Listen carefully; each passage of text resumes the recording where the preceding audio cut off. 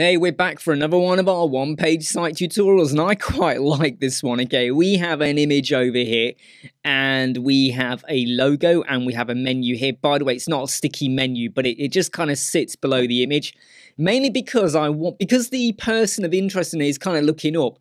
I didn't want to distract it by having like a menu or a logo up there. I wanted that image to just breathe a little bit. But I'm going to talk to you about this little gradient effect I've got over here. And you might like what I've done here, or I like to think you're going to like it. It's very simple style. We've got some text, we've got image, we've got text on the image, we've got a call to action button there. Again, we're almost replicating the image feel, and then we've got a couple of icon boxes. We've got a bit of a break in color with a subscribe. Again, a couple of images, text again, and we have a footer. It is a very, very simple looking website, but the colors, the background colors, and the simplicity in it can work really, really well as a portfolio or just launching a new product or anything like that. Let me now show you how this was created, and it is so simple. It's like crazy, right? We have a container. That container basically contains practically nothing. Okay, it's just a full width. It's a 70 VH height. Okay, it says box, but it's actually a full width. Okay, because there's no box width value in there. This has in here nothing but a background image. That's literally it. Background image. Then we go down to the background overlay. Again, there is nothing there because I mentioned the gradient here. So I don't want you to think I added it on the very first container. Now let's go to the second container. Look at the height of that second container. Can you see it? So if we go over here, it's got a VH of 13. I had to play around with that a bit. First I went for 10, then I went for 15, and then in the end I settled down onto 13. This has a row. The reason why it's a row, and I'm just going to pull this up a little bit so you can see it here, just at the top there. The reason why it's a row is because we have a header over here, and we got a text editor that I'm using as a fake menu that I've just created there, right? It's a fake menu, get over it, all right?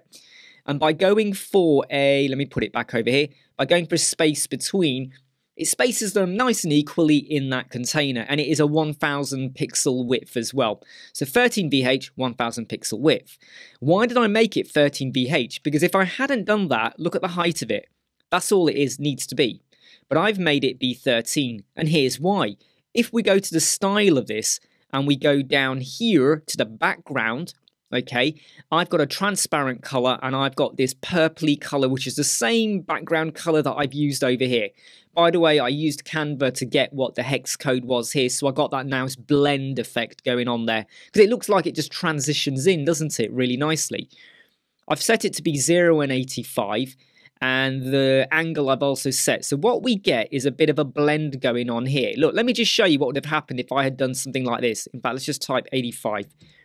Can you see that hard border? It's not working now because I've put the wrong value in. No, let me put this to 50, right? There you go. Can you see the hard gradient now? Let me just pop that back to 0 and 85 so we get a bit of a blend going on. Then I've gone to advanced and I have set this container to be -103. Let's just pop it to 0. There's the container below the hero container, and we've got a blended effect. And it looks pretty goddamn awful. But if we now pop that back to -103, it's lifted it up. We've also ensured that this container has a Z index of 2, and the hero banner has a Z index of, in fact, I didn't need it, but I could just put a 1 in if I want to be sure. So container 2 is now in front of container 1, which it would have been anyway. But we have an overlap effect. And if I was to just go back over here, look at the hand over here, right? If I go back to the style of this and I now just do this, for instance, can you now see what you get? That is the actual image, how it looks. I put the gradient on, we get a gradient effect, and it just blends. It helps to blend and remove that hard line we got there. Because you get that a lot, don't you, with when you do hero banners, you get a hard, boom, full stop. Can you see it? We get this hard full stop, and there's a bit of a line there, but ignore that. If we now do that, look at that. It just blends nicer. So it's another way of how you can do a bit of a blending effect. Okay, now let's go down to our container over here. This one is 1000 width as well. Everything is in a row. Why is it in a row? Because we've got a container here that contains, well, we've got a child container inside. that contains a header, text, and a button with some coloring on. And we have another container. By having two child containers and going for row, they sit side by side. If we had gone for column, they would have sat below one another, so the row allows it to sit side by side. And this container just contains a image and a bit of text. You can see it over here. If I just expand on it, okay, there we go. So we have this child container, which has heading, and button. That's a heading, not a text editor. I was a bit lazy, you know, let it go. And this container just has a background image. It's got a box shadow as well, and it has a heading in there. Now, the heading you will notice is on the right-hand side. So let me just go back to this child container. We have some style applied here with a box shadow that you can see. Also, if we go to the layout, you can see that it is set to be on the end. If I go like that, can you see where the words are now? If I go with center, if I go with end. You will notice, though, it's not bang on center. It's kind of a bit more over to the left. Well, that's because if you go to the advanced, you can see I've got some padding applied to the top, the bottom, and the right. If we didn't have that, it would have been all the way across, and it starts to adjust the size of the images and the other container as well. If you are ever worried, though, about how the two containers are going to look side by side, another tip also is to make sure you've got stretch, because if I go and do start, did you notice down there it shifted a little bit? When I do stretch, can you see it grew a tiny bit? So it's now level with the height of that container. So please bear that in mind, okay? So your parent container, make sure you've got stretch. It might be stretch width or stretch height, and you'll work it out. It has got a fair about, 120 padding at the top and bottom.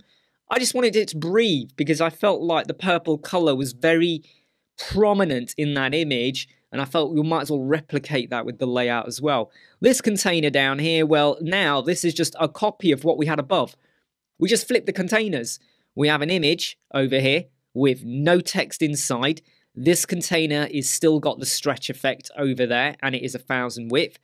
This container, okay, we've gone a step further, now contains text. Sorry, I think that's still a heading. Yeah, it's got heading text in there. And also into there, we went and dropped two, there they are, icon boxes. Because we get the icon, we get the text, we get, the title and description. And then all I've done is basically modify the width of them. So this is a 43%, and the width of this one is also 43%, with a little bit of a -20 and -20 there. I wanted it to kind of sit in a certain place because they're only 43%. If I went with more space between, the gap in between was bigger than I really needed it to be. And if I went for space evenly, it just didn't look right. So what I've done is I've made them 43%, and then I've said just shift them a bit. Look, if I was to take these values out, you can see, actually I've just realised I'm covering it, aren't I? I always do this, and I always make this mistake. Sorry, let me just move it over here. You can see there it's now, it's got a 20 and a -20 then. If I do this like that, can you now see that the gap there? You might look at it and go, well, it's equal. Why not go for it? I actually preferred it not to be equal. I preferred it to be smaller just because I felt it aesthetically looked better. Pretty simple, right? Container with image, and then another container. By the way, these are child containers. Text or heading, and then two icon boxes dropped in. By the way, this child container is set to be a row. It is set to start. Everything is set to start, it's set to be a space between, and it is also set to wrap. If we take off the wrap, this happens. Because it's set in a row, everything sits side by side. But I don't want this to sit side by side, but I do want the icon boxes to sit side by side. So you hit wrap. And as long as this is 100%, okay, going all the way across, it now pushes these two over. And because this is 43% and this is 43%, both of them add up to 86. Well, that's well under 100%. So now they sit side by side. If this was 60 and this was 50, this would go underneath over here because they are greater than 100%. Again, pretty simple. And then down here, I've just made, again, a duplicate. Once you get it right and you've made it look good on the desktop, tablet, mobile, we just duplicate it. We have a container with image and text. I then duplicated that to then have another version, but this time just with some text. And then over here we have a container, which is basically like a copy of what you had over here. But this time you have a heading, we added in a form for subscribe, you know, do whatever you want there. And we dropped in some social sharing icons. And then we color them accordingly. And then we have another container. Everything, by the way, is 1,000 pixels in width. And then we just created this, you know, fake kind of whatever you want to call it, footer. One thing you want to bear in mind, though, with footers is that the estate for this, if I just show you, okay, does go from here to about there. The trouble is, though, that when you do create footers, you often get this like bit of a gap. And I hope you can see it down here if I just show you here. You get this gap over here, which doesn't always look good, but sometimes I kind of go, footers are the least of your problems. Just let it go, you know, get over it. You know, don't mull over it too much. Or I could have done something a little bit different and gone over here to this container and says, okay, let's just set this all to be on the end like that. Polishes it off a little bit. But you know, it's all down to preference and what you like seeing.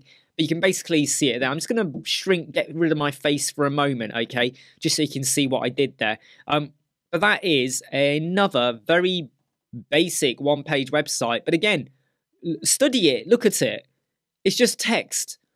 You know, okay, there's a form there as well, but it's just text and images, right? Text and images and a couple of icon boxes, but we haven't gone overly crazy.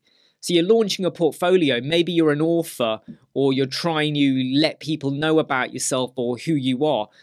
This could really work. The key bit is the images. I've stressed this about every day so far this week. I keep stressing it. Your images are so key. Consistency, the color of the images, the branding, and then get the page to fit that as well. Hey, I'm Imran, Web Squadron. Like, subscribe, share, and follow. I'll see you soon. Never break, always fight, never quit, do it right, play the game, win it life, have no shame, there's no time, feel the pain, live the grind, I could change, in my mind, pick a lane, commit and climb, the only way to win it life, I never miss that fact, taking big swings, bitch, hand me the bat.